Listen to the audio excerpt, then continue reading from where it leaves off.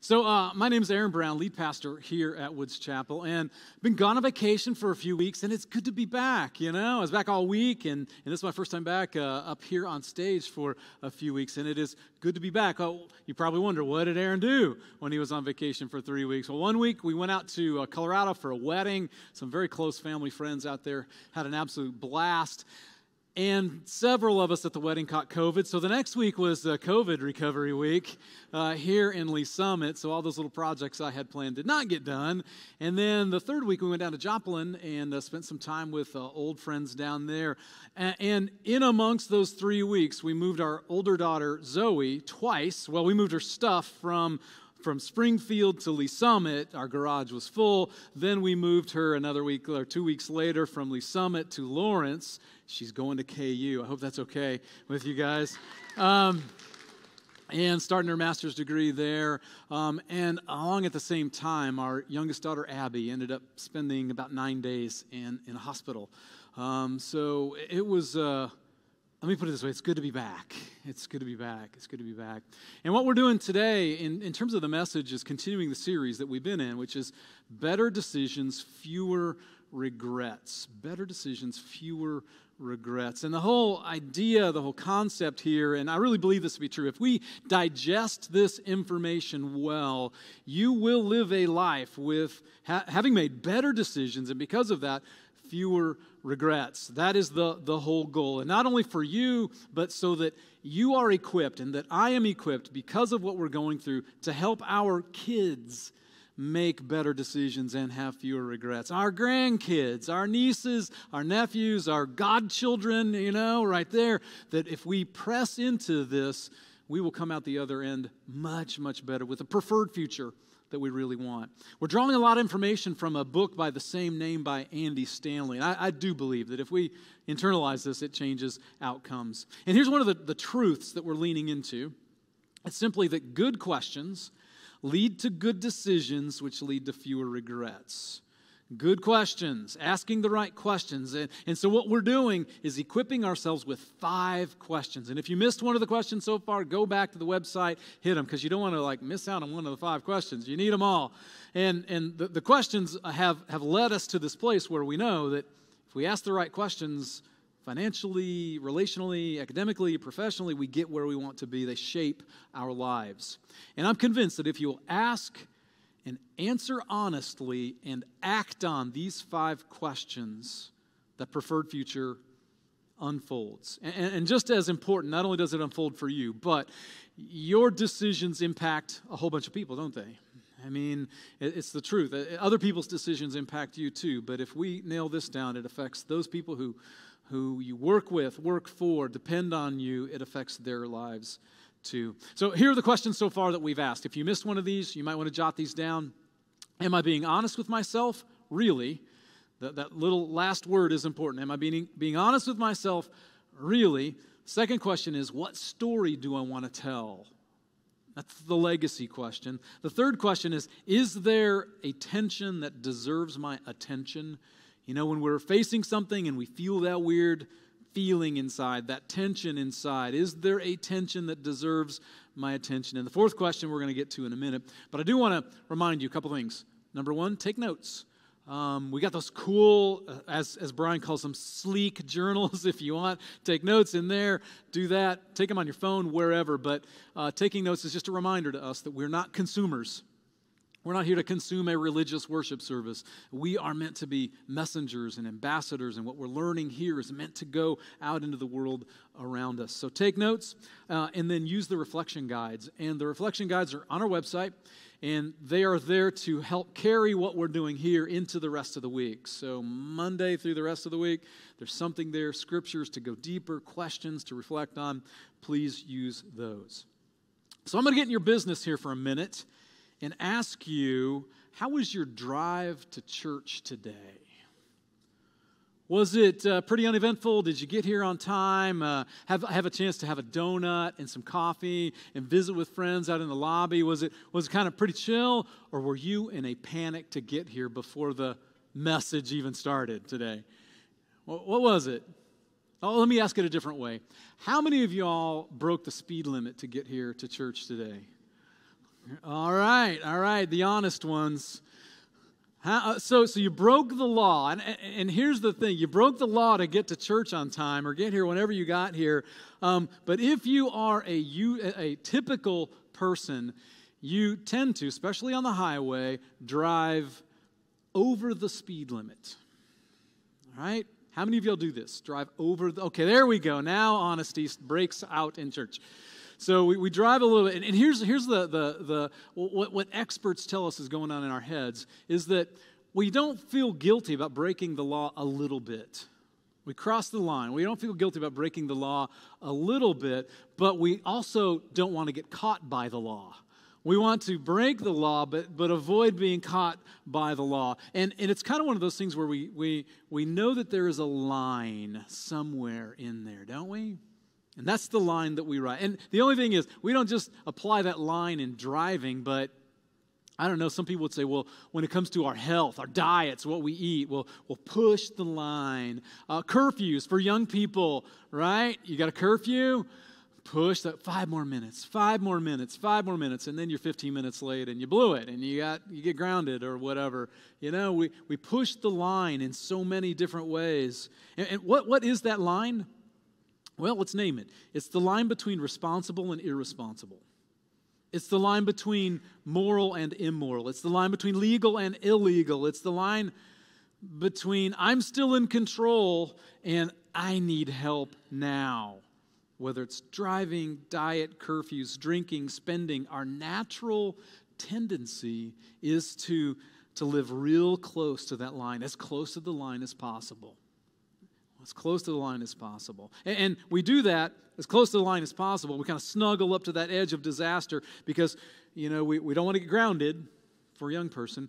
We don't want to lose our jobs. We don't want to be embarrassed publicly. We don't want to get kicked out of the house. We don't want to get expelled from school. But we just ride that line. We snuggle with that line. And here's the thing. Fueling this flirtation with disaster, this line of disaster, is a flawed assumption. We need to name the flawed assumption. It really messes with our ability to make good decisions, this flawed assumption. And the assumption, though, is why we're so comfortable living on the edge right there when it comes to dating, spending, drinking, eating, driving, whatever it is. Here's the assumption I'm talking about.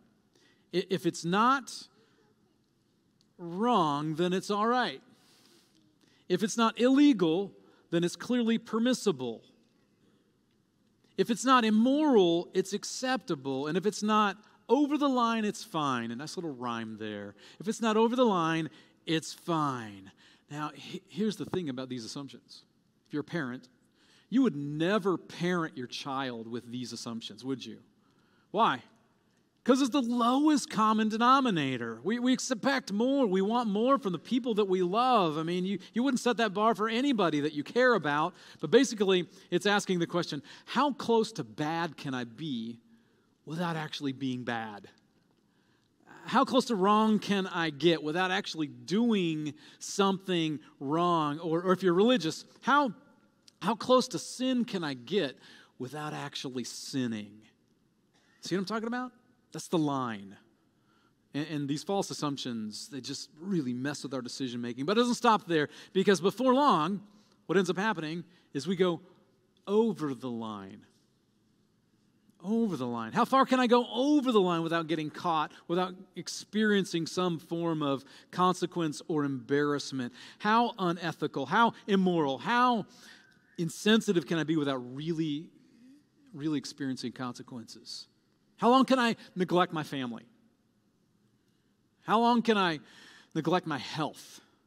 How long can I neglect my finances before I start really feeling the effects? How much can I indulge in an addictive behavior before I actually get addicted? Man, it's a slippery, dangerous slope. And it all starts by asking the wrong question. And the wrong question is anything wrong with this? That is the wrong question. Is anything wrong with this? Because that question is usually followed by another, even worse question, which is, how did I get myself into this? Right? And here's the thing. We already know that this is the truth, because because when we see, and it's so much easier to see it in other people when they are doing something and you're like, oh my gosh, what are they doing? I love them. Why are they doing this? We ask the question of them because we can't always see it in ourselves. And when we get concerned about somebody, it's not necessarily concern about what they're doing in the moment. It's concern about where they're headed, right? It may not be like with our kids especially, like, hey, they think it's no big deal, Dad, I'm just blah, blah, blah. And like, wait, but I know it's just blah, blah, blah, but the direction you're headed. And by the way, this points to the principle of the path that we talked about in the very first week of the series. And the principle of the path is that direction, not intention, determines destination. Direction, not intention, determines destination. And the illustration I use, like, hey, you want to go to Florida? You're packing up your swimmy things and your snorkels and all that. You want to go to Florida? You head north on I-35. You are not going to get to Florida no matter what your intentions are, because direction, not intention, determines destination. When we see people around us doing things, they may not be wrong things. They may not be illegal things. They may not be immoral things. But we're like, man, the direction you're headed. So the wrong question to ask is this wrong? That leads to the fourth question, which I believe is the question that if we ask this, we avoid the avoidable regrets. If we ask this, if the people we love ask this, they avoid the avoidable regrets. Here's the fourth question.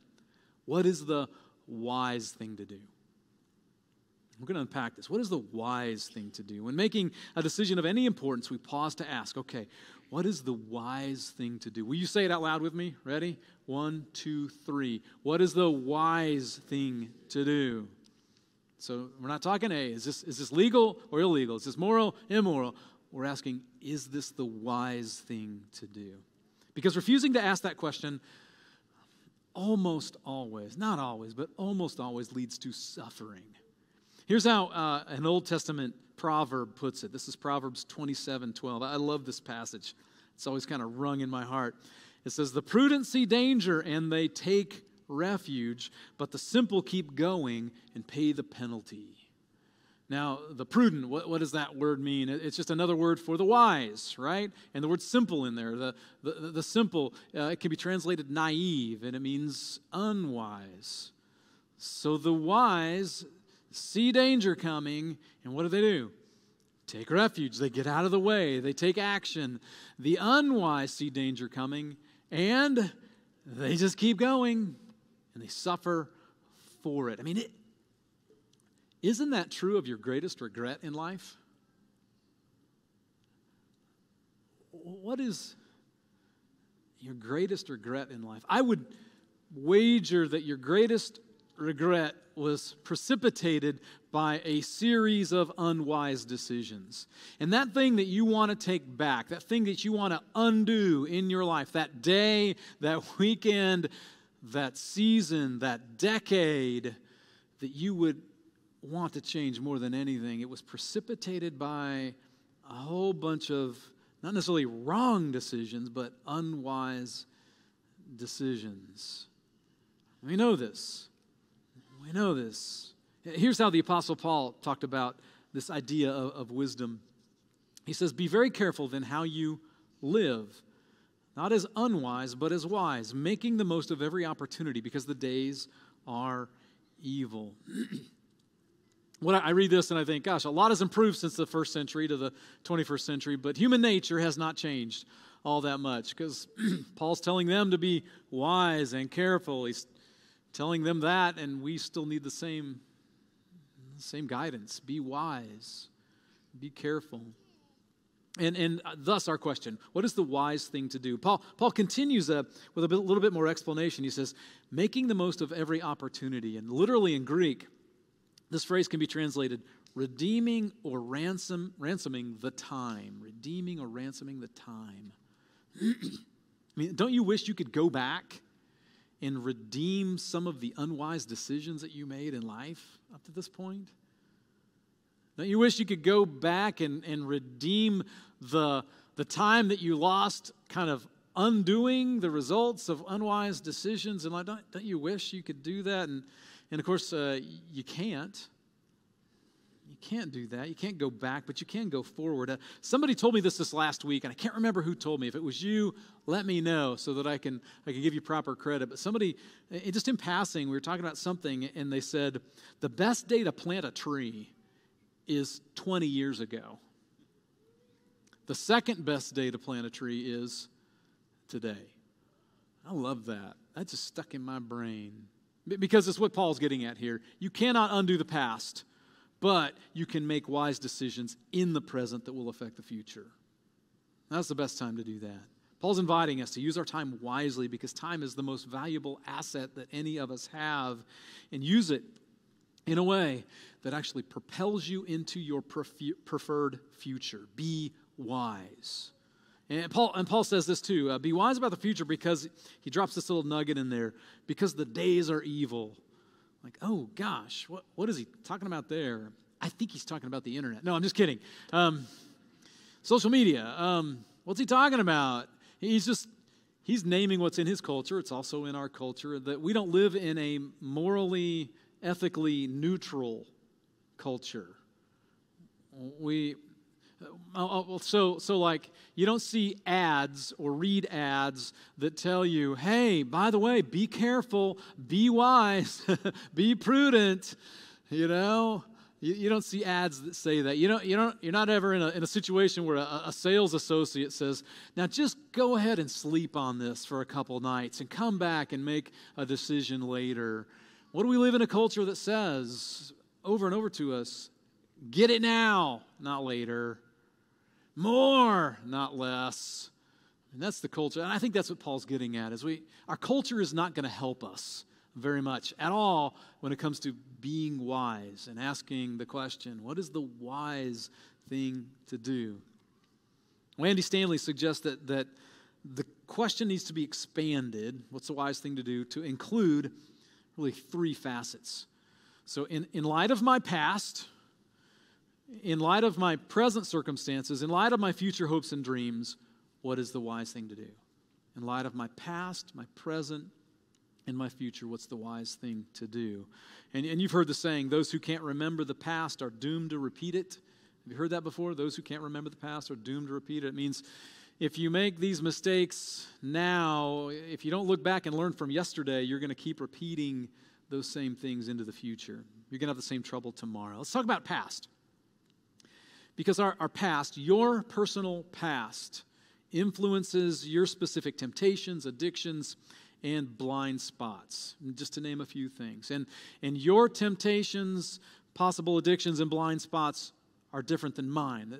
They're not worse or better. They're just different. We all have different ones because of our past. So in light of your personal past, what is the wise thing to do now?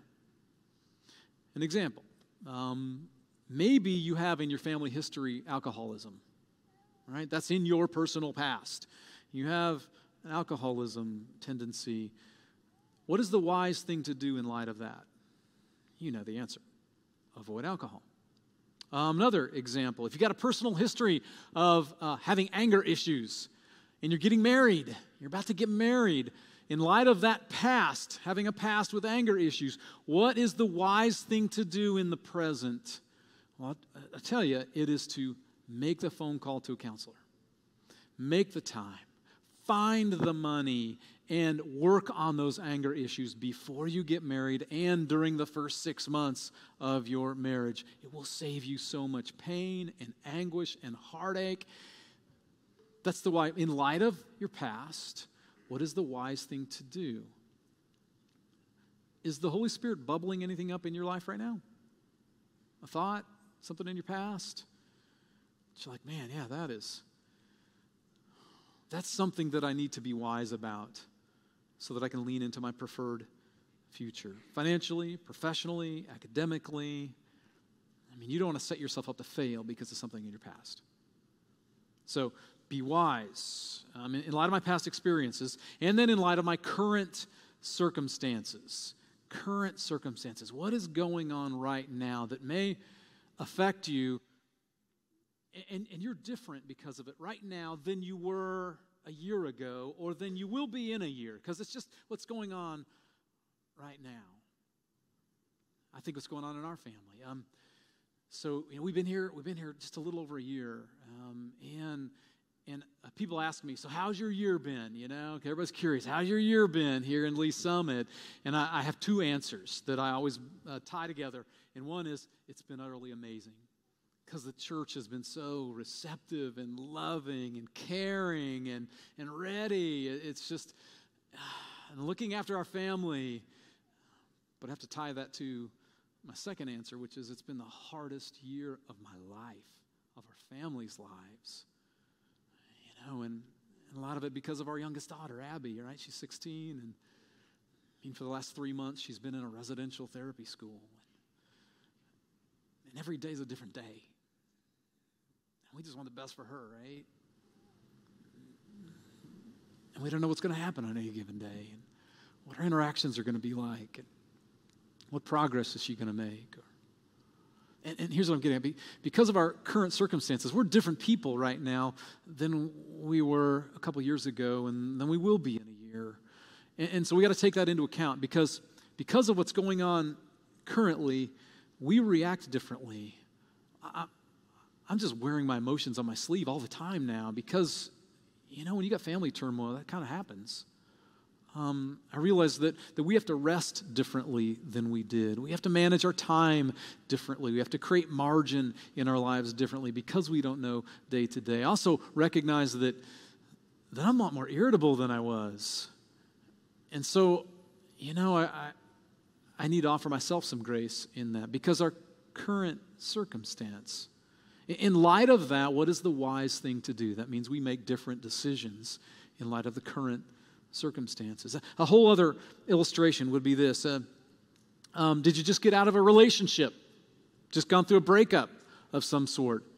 Is it good to jump right into a new relationship right after that? Is it wrong to jump into a new relationship right after that? No, it is not wrong to jump into a new relationship right after that. But that's not the question we're asking, is it? The question we're asking is it the wise thing to do? And after a big breakup, you got a whole bunch of emotions, you've got a whole bunch of things to think through, and connections to manage, and all of that. So in light of that, what is the wise thing to do? You see the difference between asking, is it wrong, and is it wise? In light of your current circumstances, what is the wise thing for you to do? So in light of my past experiences, my current circumstances, my future hopes and dreams, past, present, future hopes and dreams, what is the wise thing to do? And I just got to talk for a minute about the heartbreak. It is heartbreaking, isn't it? You've seen this. It is heartbreaking watching people make decisions that undermine their own future, their own hopes and dreams. People making it. It's heartbreaking. It's heartbreaking to watch individuals or couples make relationship decisions that are going to undermine their future. It's heartbreaking to watch teenagers make decisions that are going to result in consequences that will chase after them for a decade or 2 decades maybe. It's heartbreaking to watch parents parent in a way that is eventually going to create a wedge between them and their kids. We can always see it better in other people, can't we? We can always see it better from that perspective.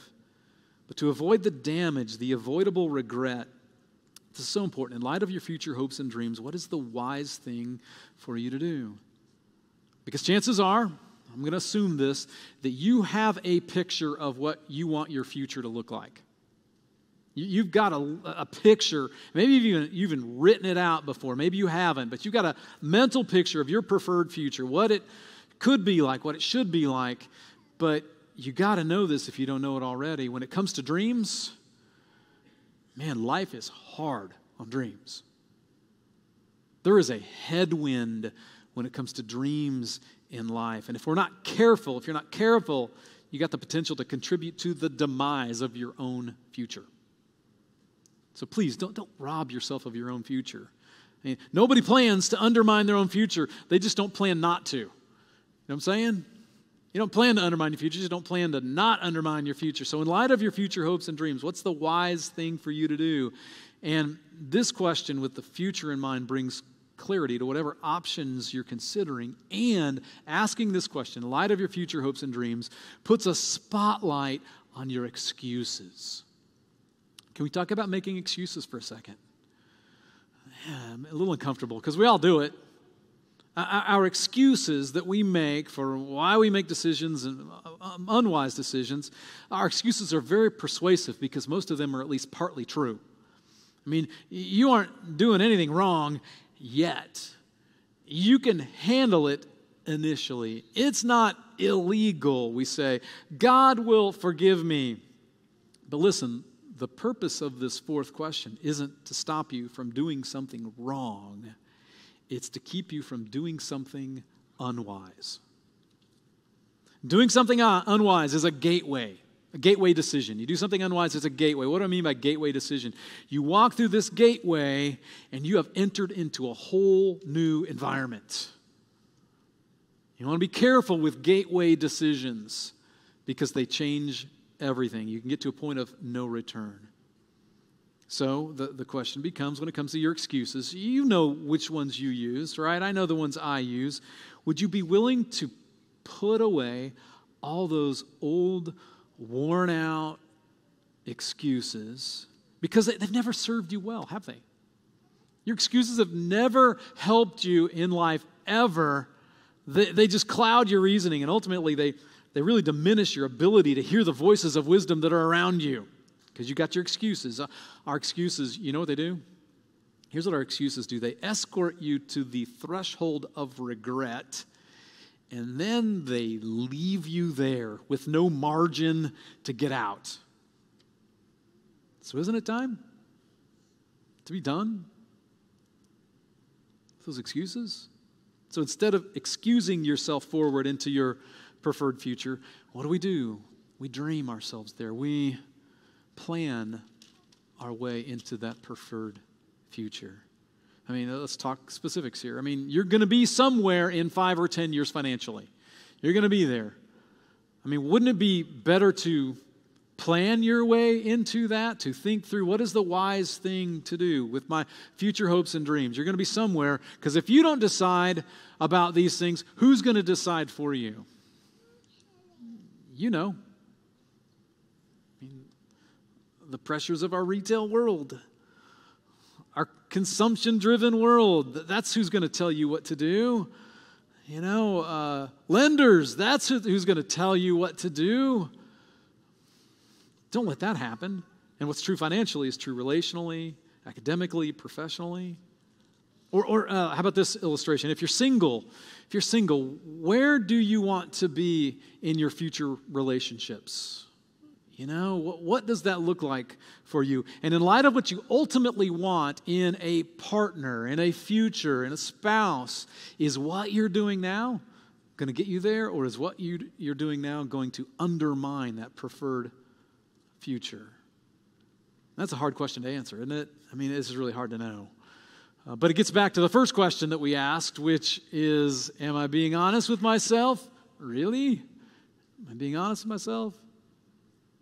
In light of what you want later, what is the wise thing to do now? And if you're married and you're planning to go the distance with your spouse, and you picture grandchildren in your future, if that is your preferred, if that's your dream, your hope for a preferred future, then what do you do now? What is the wise thing to do now to make sure your marriage is strong and your connection is strong, and you know all the facets of life are strong?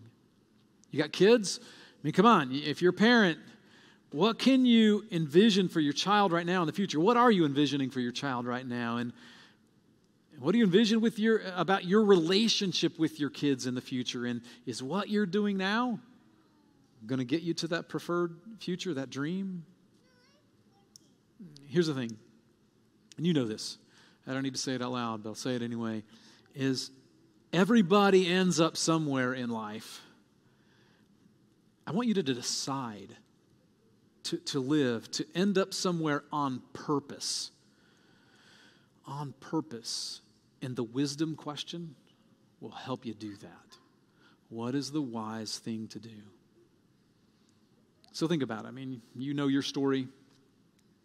You know that you are a unique blend of your your past experiences, your present circumstances, your future hopes and dreams. You are a unique blend of those things. There's nobody like you. And the wisdom question allows you to customize the decision-making process to your specific professional, academic, financial, spiritual aspirations.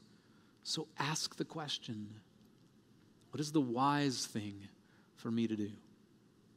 I think you owe it to yourself to know the answer to that, and I think the people that depend on you, they need it too. They need you to be asking that.